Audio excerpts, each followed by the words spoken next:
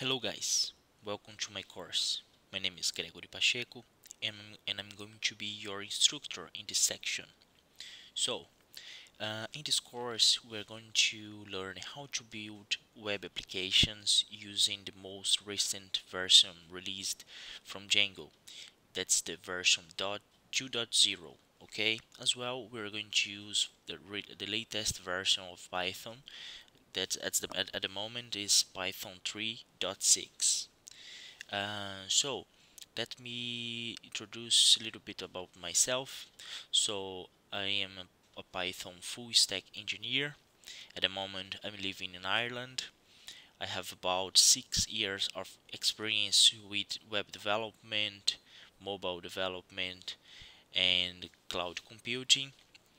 I'm a system analyst bachelor, so I'm from Brazil, and that's my link. I'm gonna let my LinkedIn link in this video description, so if you want you can get in touch with me by LinkedIn as well. Okay, so let's get it started. uh, as I said, in this course we're going to use Python. The most recent versions is the 3.6.4.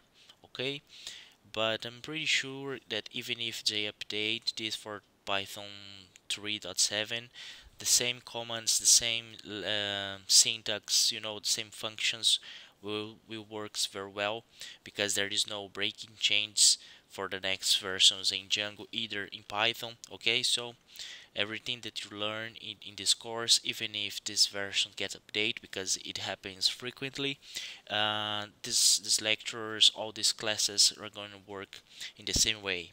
If it doesn't work for some reason, I'm gonna record the video again, okay, updating you guys within the most recent comments. So, and as I said, the main goal of this course is using Django. Okay, the version 2.0 has been recently released, less than a month ago, so it's a very expected version from Django.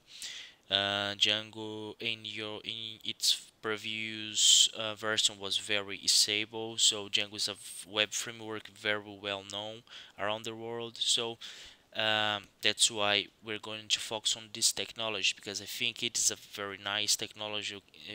It's uh, a great framework for uh, developers that cares a lot about deadlines and so on. Cares a lot about productivity and so on. So as that's the Django official website. So he said that it's ridiculous, very fast, reasonably secure, exceedingly scalable. So as a framework, it's called full stack framework. So it comes with since the base. So Django has the ORM, the object related manager. It has as well the template system. It has its own web framework, so web server, sorry. So you can run a web server locally for development purpose, so you don't need to do a huge setup on your machine to get Django running in your local environment. So it's very easy to get it work, and you have your one base setup ready for start developing. So it's a very nice stack with everything that you need for starting with web development. So if you go to the Django website, you see in this documentation section that it has one tutorial. That's a very nice tutorial with 5 steps. So it comes from even the very beginning, setup, the base keys about web, that is request and response, whereas Django is based on. As well, it covers the model, the views, forms, testing, static files, customizing admin website. So I will cover all of these parts. Okay, by the end of this course we're gonna have one application like this. hosted on Heroku. I'm gonna talk a little bit about Heroku soon. I'll open the website here, but I'm gonna show you guys how the application will look like by the end of this course. So we are gonna have the application deployed online, so you can send the link for your friends. You can, for your clients, you're gonna have one real application running on Heroku with HTTPS and so on and so forth. So this application here has a one login page from the beginning. So you type your user and password. So we are going to use the Django default web views for login and logout. So Django will take care about the security, about the encryption, about the password validations, and all this stuff related to OAuth protocol. So Django will take care of this hassle for us, and this is this application is about one simple client manager, so just for storing clients in the database, so you can read, you can update, you can delete, you can create more clients. So it's a very simple application, but with this we can cover all the main parts of Django, the main concepts of our web development, so we're gonna handle requests, create URLs, views, templates, and so on and so forth. So here, when you click new, we can create one client like this. I'm gonna put on test client, and last name and age and salary and bio. You can pick a file. It's gonna upload the file to the server, and you can click save.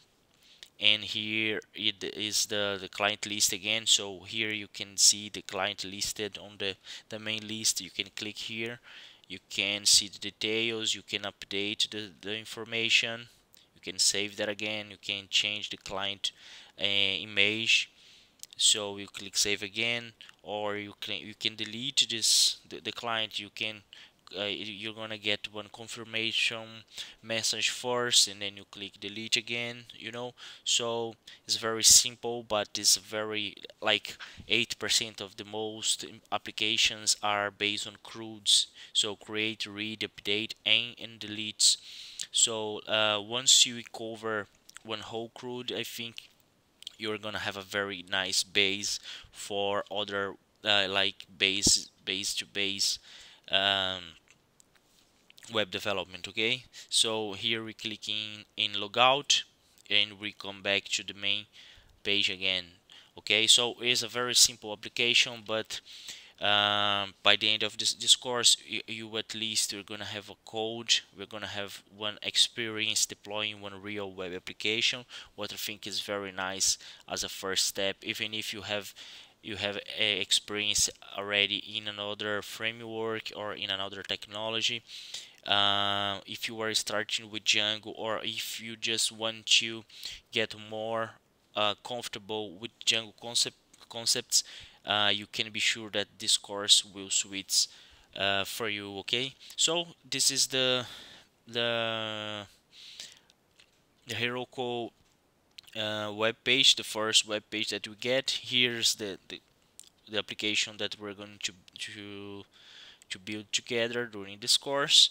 So once you have the application set up on Heroku, you can view the logs when it was built, you can manage the settings, you can access, you can put more collaborators into your project, you can have a look in the logs. So it's a very nice dashboard, for controlling and monitoring your application. And you're gonna see that it's not very complicated to have one very professional deploy like this.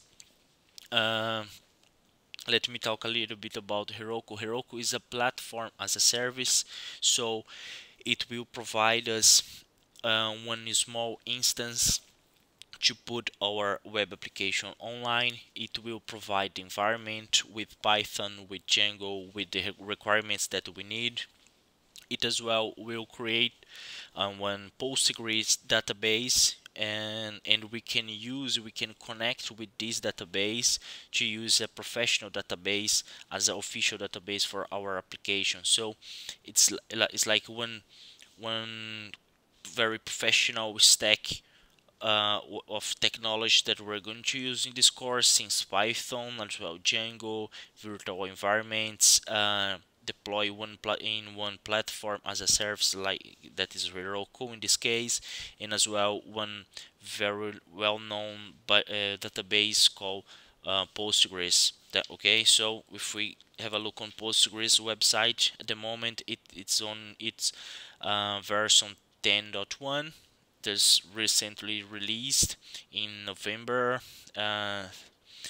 in 2017, so it's a very updated version as well of Postgres.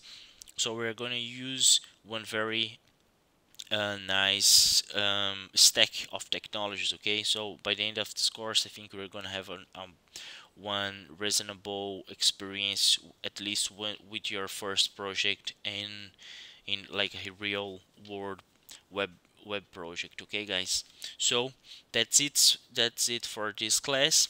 I hope you enjoy it. I hope you enjoyed the technology that we are going to use. And next class we're going to set up our environment.